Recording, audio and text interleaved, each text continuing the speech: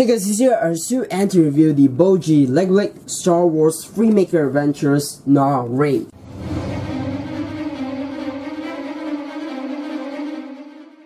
So this is the box itself right here, and as you can see, it's recommended for just 6 to 14, and this is set 142. It's the 5th one in the set, and comes with 41 pieces. And here it shows that you can combine the TIE Fighter with the ATT. So this is the top. You have the actual size of the figure.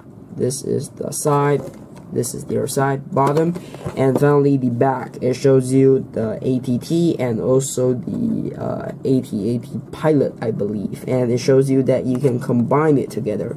So yeah, aside from that, that's pretty much it for the box. So this is the instruction manual right here, and as you can see, it's pretty big. And yeah, this is the back. It shows you how to build the TIE Fighter with the ATT. So yeah, aside from that, that's pretty much it for the instructions. So this is the figure itself right here, and she does have a red lightsaber with a black hilt, which is cool. Let's remove that. And for the figure itself, she does have this kind of broken up cape. You have her hairpiece. You have the face print with the tattoo stuff thing, and you have the expression, this blank expression, and there's no alternate expression for this figure. And for the torso printing, you have her robes in this green kind of color. You have the belt, and you have the leg printing, you know. And there's no back printing for this figure. And yeah, this is how it looks like. And yeah, aside from that, that's pretty much it for the figure. So this is the TIE Fighter build itself right here. So let's start with the front. So the front, you have this cockpit piece, which is not printed, but it's a transparent dish piece, which looks pretty cool. And at the side, you have the wings. They are connected by a single Technic connector, which allows it to spin around, and you can put it to this pose. And yeah, that's great.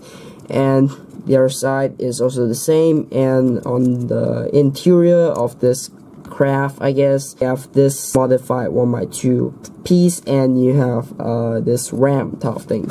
And here you can put on the figure, but you have to raise the hand up, and you can put her in, and you can flip up the ramp, and she stands in there pretty nicely. So yeah, aside from that, that's about it for the TIE Fighter build. So overall conclusion of this figure here. So how do I think of it? Well, the figure itself, I think the printing for the figure here is not very good. The printing for her face here is fine, but the printing for the torso and the legs, they aren't that good.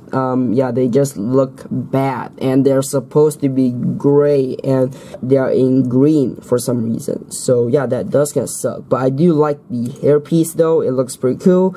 And the cape, I'm not sure why it's this broken up version. It should be the normal version. So yeah, and her lightsaber here is fine. And I think the TIE Fighter build here is pretty good. The TIE Fighter is the reason that I got this figure, because the TIE Fighter looks cool. And yeah, I mean, it's fine. You know, you can move the wings and stuff. So yeah, overall, I don't recommend you getting this set, because the quality of this set is just bad. If you want a Naare figure, you should just buy a Zin or a Pogo version. They are much better. And for the build, you can just build a mini TIE Fighter with your own pieces, or you could get the Star Wars Solo Story TIE Fighter polybag.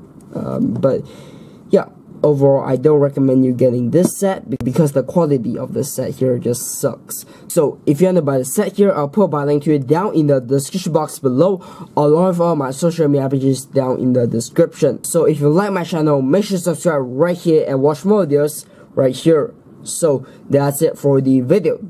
Thanks for watching, and I will see you very soon.